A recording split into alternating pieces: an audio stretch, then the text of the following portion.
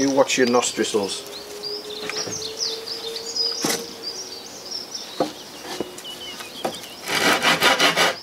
Get out a bit. Hey!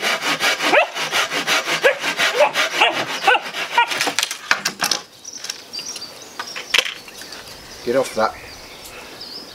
Hey! That's the potato. Get off that. Right then.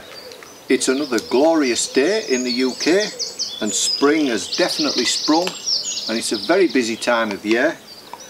I've got a lot more potatoes to plant yet and I've got sweet corn coming up, I've got my brassicas coming up, we've got beans coming up, so we've got a lot going on and we'll probably get a few frosts yet as well, so that's going to be a bit of a concern.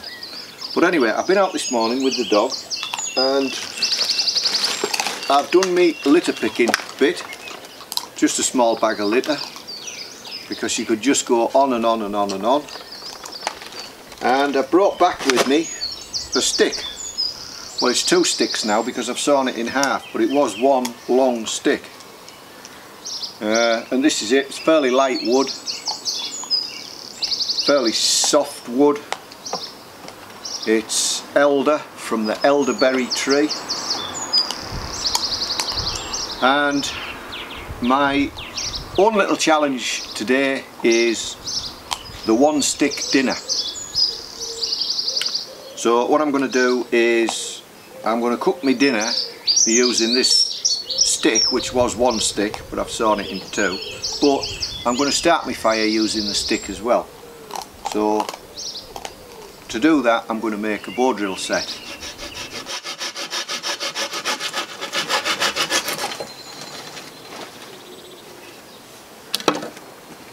I've got to think about a bow. It doesn't have to. The bow doesn't have to be bent. It can be straight. I should have sawed it over there and collected all the shavings. Right, I think this is probably going to be the bow. It's all right the bow being bent, but you don't want it bent in 2 directions. Like that's bent in that direction, but it also bends up, so that's not much good. I suppose you could use it if you had to. I'll use this end here and then I'll take these knobs off with the knife or the axe. In fact, it's got a nice little curve on it there, just to hold the string away from the bow itself.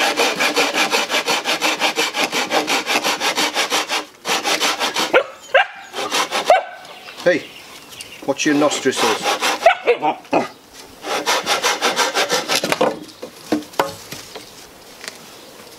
Right, so we'll get the bow out of that.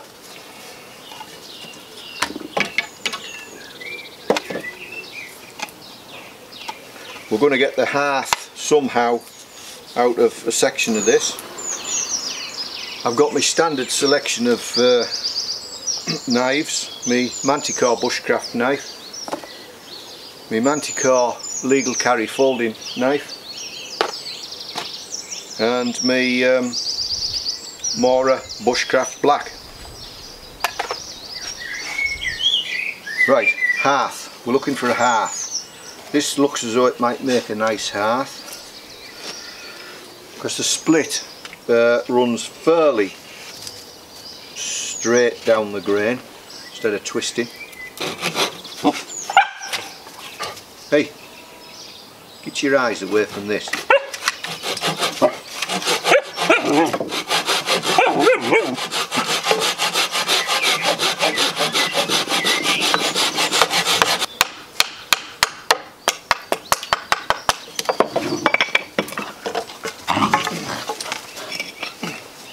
So that's gonna form our hearth board.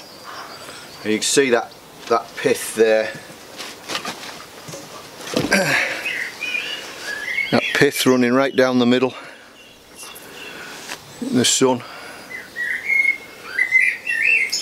fact, that pith would probably make good fine ember material to catch a, probably catch a spark in that stuff. But as it is, it's fairly sort of weathered.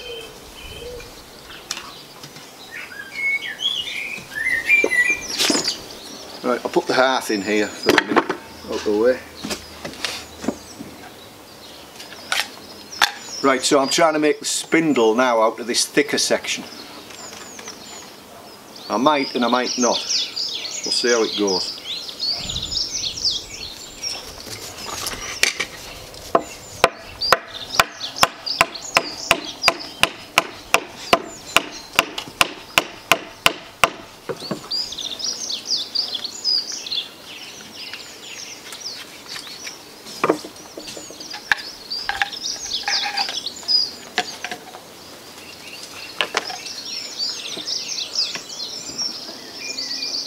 This knife will stand a lot more. See, there's a big knot here. I'm going to have to break through this knot.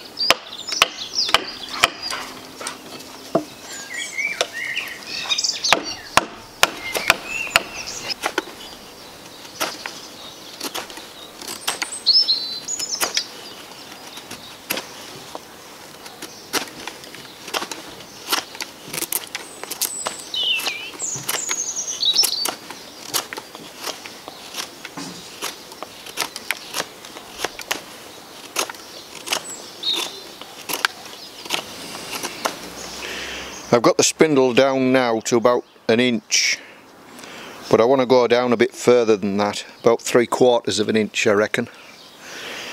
You can see that pith line there. Hopefully, well, I'm not going to get rid of all of it, but hopefully it won't impact too much. So I keep bearing in mind the roundness, so I'm not going to get all of that out, but I'll take it down a little bit further. Take it down to about 3/4 of an inch, and that should do us.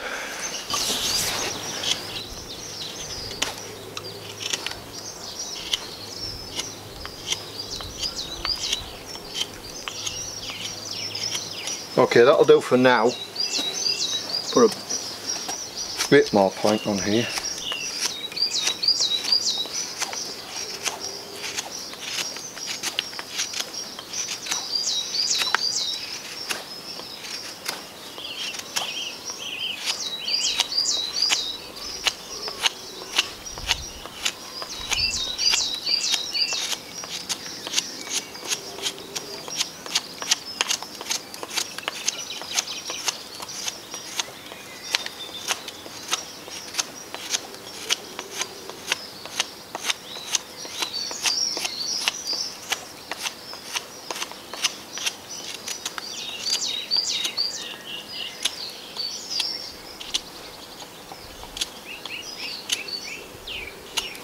Right, so we've got the makings then. I know that's a bit short, but it's what we had to go with.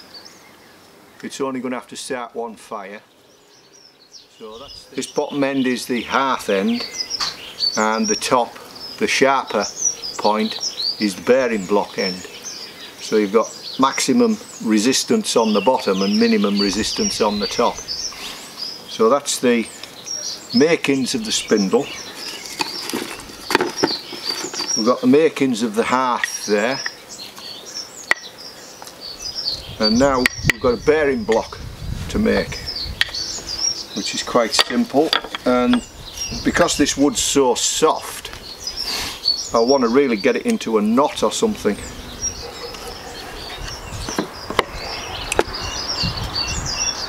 So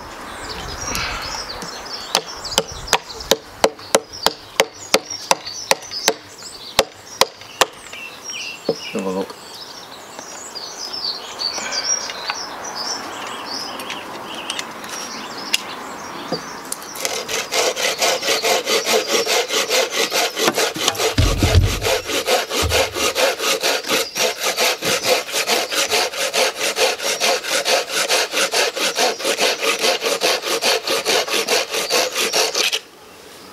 So that's a knot in the wood, which is harder than the rest of the wood. So if I can get a divot in there, that might last a bit longer than the bearing block, than the hearth board at least. So I only want a little section for that.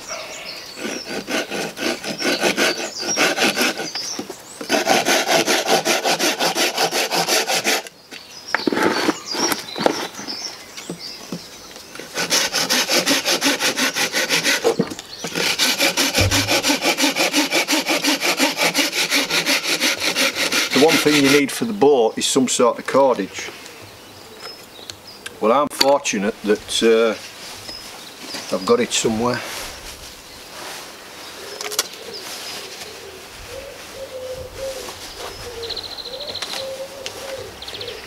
Here we go. I've still got some cordage left that my friend Mad Dog from Mad Dog Survival sent me.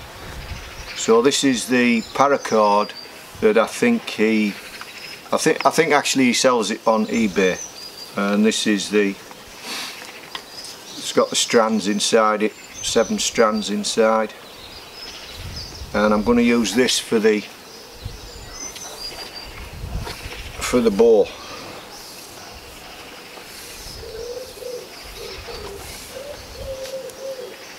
So what were we using for the bow? This was the bow. We need to take these knots off, and it doesn't need to be this long, so I'm going to shorten it and take the knots off. Right, so I've cut the groove for the top, and on the top I'm just going to tie a Canadian jam knot. I've already got a knot tied in the end to stop from fraying and to stop the sheath slipping along the inners. You can see the inners sticking out there. 7 strands, 1, 2, 3, 4, 5, 6, 7 strands with the outer sheath. So I've just got a straight overhand knot on the end. So I'm just going to tie it round and then tie a overhand knot on itself to form a slip knot or a Canadian jam knot. So the more you pull on that, the more it tightens up, but you can easily get it undone again, which is one good thing about a knot. Now this is, I don't like cutting this, but I'm going to cut it in this instance. I'll just put a nick in the end of the bow to pull the cord into. No, you get out of it. Hey, come off there. While I'm trying to saw this end, she's swinging on the other end. Hey, get out of it.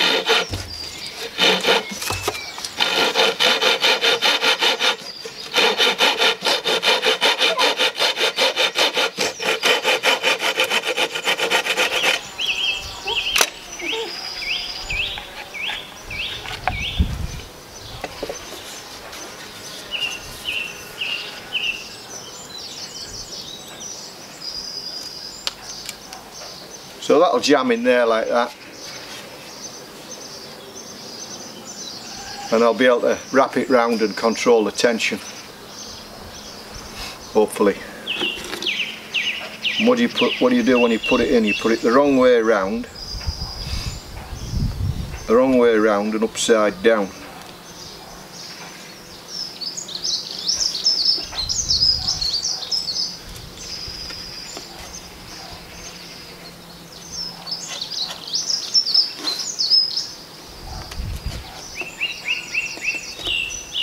And it's not that tight. It's not that tight. Where's the bearing block? I don't know whether you can see this. Anyway, that's going to work. So we've got the bow, the makings of the hearth, the bearing block, and the spindle. So it hasn't taken as long to make that, but what we're going to be short of is, all we're going to get out of this is an ember, and then we need some sort of tinder bundle to put the ember into. Is it cheating to go get some grass for the tinder bundle? No, I don't think it is. But anyway, I'll chop these sticks up for the fire.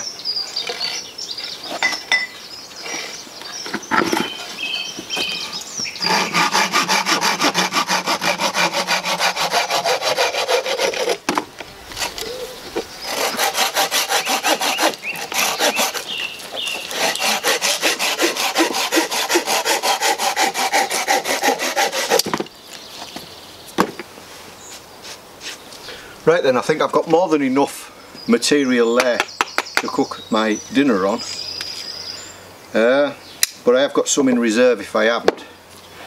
And then of course, once we get the fire going, we've also got the bow drill set itself, and the dog's got another bit down there. So I'm going to leave it there for the minute because I have to go down to the farm now. So we'll get back and then we'll see if it all works.